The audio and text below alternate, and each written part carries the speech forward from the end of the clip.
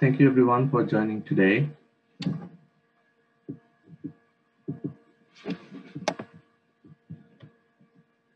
So the autism spectrum disorder, also known as ASD, affects 1 in 59 individuals in the US alone. Almost all individuals with ASD show deficits in nonverbal communication. The problem is only half of the ASD population receives their required behavioral therapy. Due to this COVID lockdown, the situation of in-person therapy is even worse. Now the question is, can intelligent virtual agents help improve the nonverbal communication skills? There are multiple advantages of using intelligent virtual agents. First, the virtual agent-based training can take place online. Second, such online tools can enable individuals practice multiple times. Third, individuals with ASD can practice nonverbal communication in their own environment. And additionally, behavioral therapists can monitor their progress. So in this presentation, I'll first talk about the design of a virtual agent-based conversation practice tools. Then I'll talk about a Wizard of Oz study and how we collected the data. Then I'll talk about how we automated the system. Then I'll talk about the study with teens with autism. And finally, I'll talk about the findings from the study. This is LISA interface. LISA stands for Live Interactive Social Skills Assistant. People can have a conversation with this virtual agent. At the bottom of the interface, you can see 4 icons, which represents 4 nonverbal behaviors: eye contact, smile, volume, and body movement.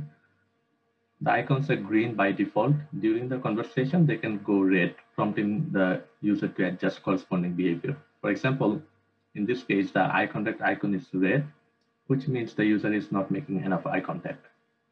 Our design team consists of a behavioral psychiatrist, a UX designer, a pediatric psychiatrist, and they have guided us throughout the interface design, system development, and the user study. In this particular design, we made sure that users receive simple and easy to understand feedback. We also selected only 4 nonverbal cues to reduce their cognitive load. And we chose only 2 colors for the feedback, which is similar to the traffic signals, to make sure that the feedback is non-distracting. For the post-conversation feedback, we designed 3 types of summary. First, the reminder, which indicates how many times the user receives what type of feedback. The base streak represents how long the icons were green, and the response lag represents on average how long the icons were red. Users can compare their feedback throughout multiple sessions. In this particular case, the users got worse in their eye contact, but improved their body language.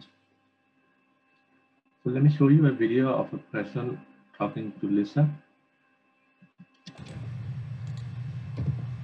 What was your favorite class so far? Probably microeconomics. Did you find it hard?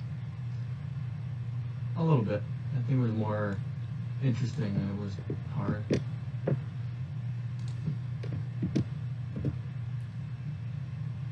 I liked artificial intelligence. That was my favorite by far. Though obviously I am a little bit biased on this subject. I really think the material is great and the product is even better. At the beginning, we had no training data, which is why we used a Wizard of Oz technique to collect data from human subjects. There were 2 human operators running the system. One was responsible for giving real-time feedback, and the other one was responsible for conducting the conversation. Using the Wizard of Oz technique, we conducted a study with college students in the context of speed dating. You can see some of the photos from the speed dating study. From the speed dating study, we collected 46 videos of interaction between Lisa and the participants. We extracted facial and prosodic features. We also gathered the dialogue transcripts. We used this data set to train a machine learning model to generate feedback. So this is how the automated system works. The human user can say something to Lisa. In this case, he says, "My favorite class is math." The audio, video, and transcripts are then captured. The system then extracts the prosodic and facial features from audio and video. Using the hidden Markov model, we generate feedback.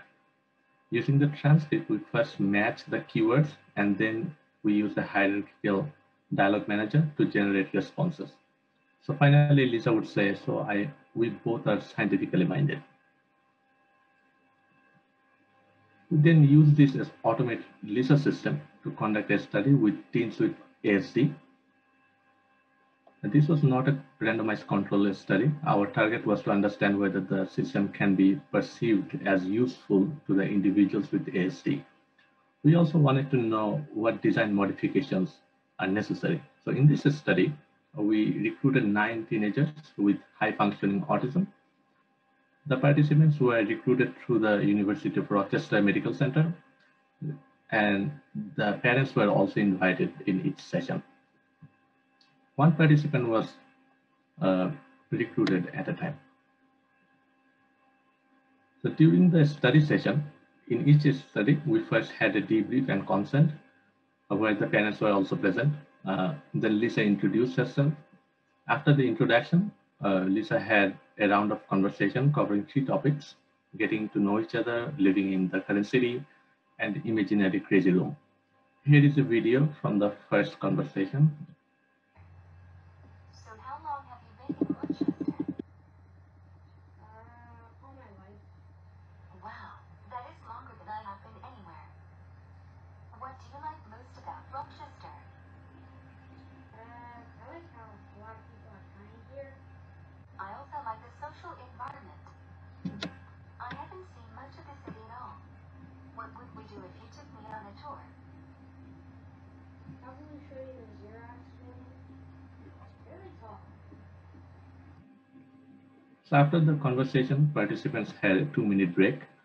After the break, participants had another round of conversation, but this time Lisa discussed 3 new topics: city I want to move to in the future, free time, and movies. During both conversations, participants received real-time feedback and post-summary feedback. After the Lisa session, participants filled out a survey, and then we had an interview session with their parents and the participants. So here's a video of how the participants actually reacted to the feedback. Wow. Yeah. What do you like most about Rochester? Well, I kind of like a lot of things about Rochester. There are so many, I can't pick one. That's right. And what do you not like about it? Well, I like everything about it. I like a lot about it. I can't tell what I don't like about it. That would bother me too. Is there anything you would change? So you can see that he was slouching, and then he received feedback on his body movement. Then he tried to adjust his posture, but then he started slouching again. So this is a major limitation, that when feedback is gone, usually participants go back to the previous state immediately.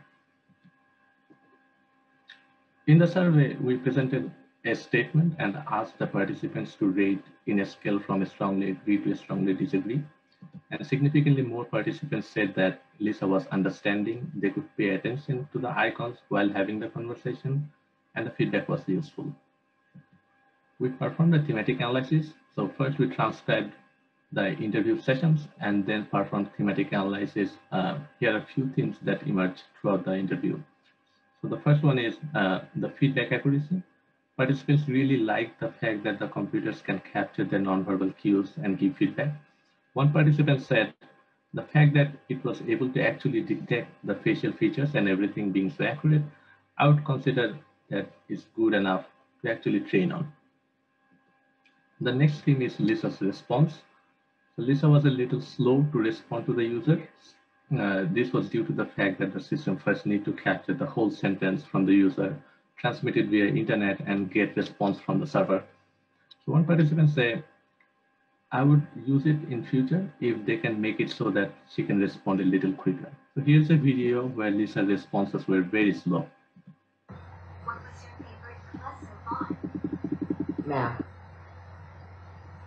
My favorite class is math. Good for you. That's not easy stuff.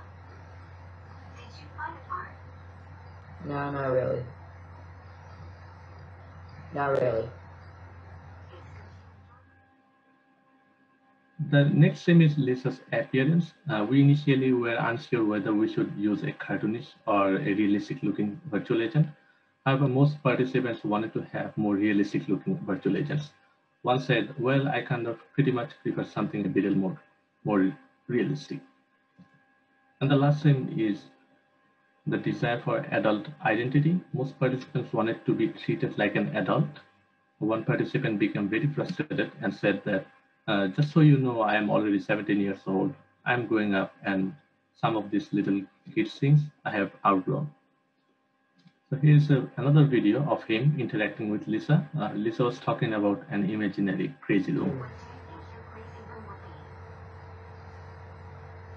I wouldn't have a crazy room. It would just be normal. Like my mom's room, you know, like a kitchen, basement, living room, bedroom. I don't know how many bedrooms, just with more than one. Okay? Yeah. So from the interview transcript, we found 4 key recommendations for future developers. Using the thematic analysis, we came up with these recommendations. First, the user should be fully briefed to avoid unrealistic expectations. Second, incorporate positive acknowledgement of behavior change. We only flashed the red icons and greens were there by default. They wanted to have some sort of positive feedback as well. Third one is a realistic appearance of the virtual agent. And the fourth one is the conversation personalization. Some participants wanted to talk about math, some wanted to talk about movies. So this is why we need some sort of conversational personalization. This study has some major limitations that we could not address. So the first one is how we have collected the training data. The data was collected from college students and not from the teens with ASD. We understand that this was not ideal, but we needed a starting point. So in future, we can use the data we collected from this study for training purposes. Second, the feedback. We used red and green color theme without realizing that what would happen if the participant is colorblind. We plan to incorporate colorblind friendly color palettes in future.